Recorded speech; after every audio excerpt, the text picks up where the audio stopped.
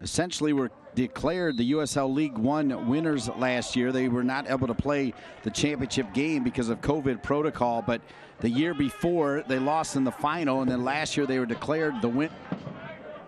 Extra pass outside, sent back over by Morel. Top of the 18, nice back heel. Good defending there. Oh, and they're going to point right to the spot. Wow, just like that. Yeah, and you can see that it was right on the top of the box. Kamara does really well to get back. There's contact there. You knew it would be Marius Lomis. You see the Oak City supporters loud and proud here, and Lomis to try to make it 1-0. He does, and Greenville Triumph SC off to a 1-0 lead, courtesy of the penalty kick.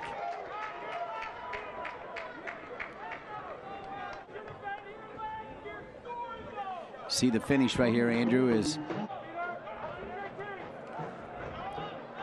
especially when your dad's John Harkes and you've got those shoes to fill. It's a great ball. Tremendous ball, and into the 18. Here comes North Carolina FC. Misic. Oh! And how about North Carolina FC? Selmer Misic has made it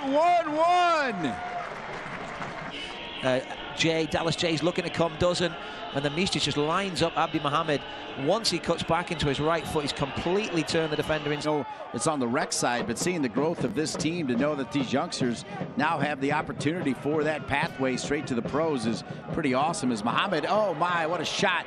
Thank goodness for the outstanding goalkeeping work right there by McGuire.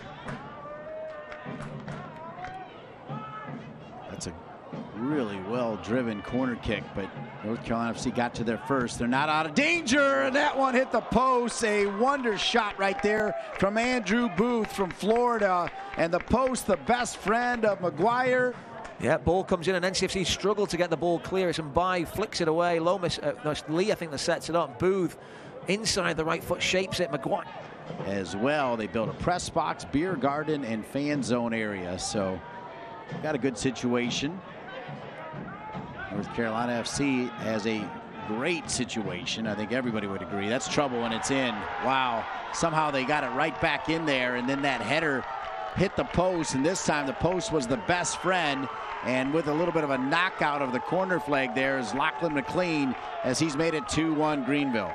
Recycles it back in. Martinez allows him too much space. Right foot, in swinging cross, over and by. Experienced side, but North Carolina, I think, have really shown promise today from these young boys. There is the whistle, and Greenville Triumph SC, the class of USL League One.